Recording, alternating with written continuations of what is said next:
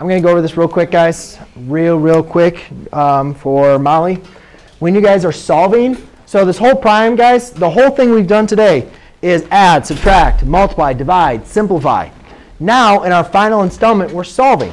Basically, we're trying to find the values of x. We're going to find the values of x that are going to make this equation true. So to be able to do that, the first thing we need to do is we need to undo that square root. So to undo the square root, what we simply need to do is we need to first isolate the square root. So the first thing we're going to do is we're going to add 1. So therefore, I have the square root of 3x plus 3 equals x plus 1. Does everybody see how I isolated the square root? Now that it's isolated, now how do you undo the square root? What is the opposite? What is the inverse operation of the square root? Yeah, you raise it to the second power or square it. Well, whatever you do on one side, you have to do on the other side. Yes, Casey? Good. So now, well, the square root of something squared undoes itself. So that's just 3x plus 3. X plus 1, please remember, guys, x plus 1 squared is x plus 1 times x plus 1. You have to do FOIL. We're short on time, so what I'm trying to say is this does not equal x squared plus 1 squared. No. X plus 1, what does x squared equal? X squared equals x times x. So x plus 1 squared equals x plus 1 times x plus 1.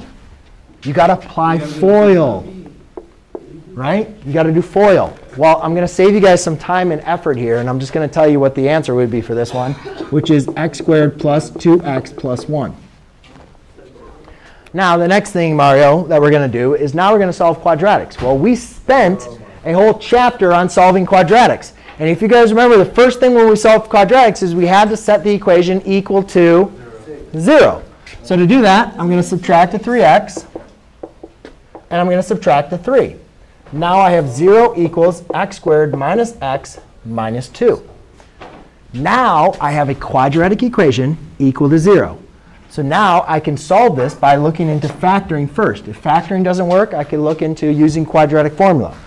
Remember, we do a times c. A is my 1. C is negative 2. So I do what two numbers multiply to give you negative 2, and then add to give me negative 1.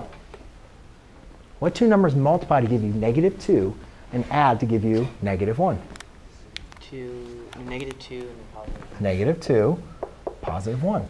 0 equals x minus 2 times x plus 1. Right? Equals 0. Now you use the zero product property. X minus 2 equals 0. X plus 1 equals 0. X equals 2. X equals negative 1. However, ladies and gentlemen, I am going to be very, very cautious with you. When you're solving these equations, you have two answers. You've got to go back and check your answer for this. So let's plug in 2 here. Let's plug in 2 in for x and make sure that we're going to have the same side, both sides equal each other. 3 times 2 is 6. 6 plus 3 is 9. Square root of 9 is 3. 3 minus 1 is 2. And then you'd put a 2 in for that x, right? So 2 works. Let's put in a negative 1 in for both x's. Okay? 3 times negative 1 is negative 3. Negative 3 plus 3 is 0. Square root of 0 is 0. Negative 1 equals negative 1. They both work. Oh, I guess they both work in this case. Cool. All right, sweet. They both work. Sometimes you got to be careful. Sometimes they will not both work. So you could have issues with that. All right. Ladies and gentlemen, that is it.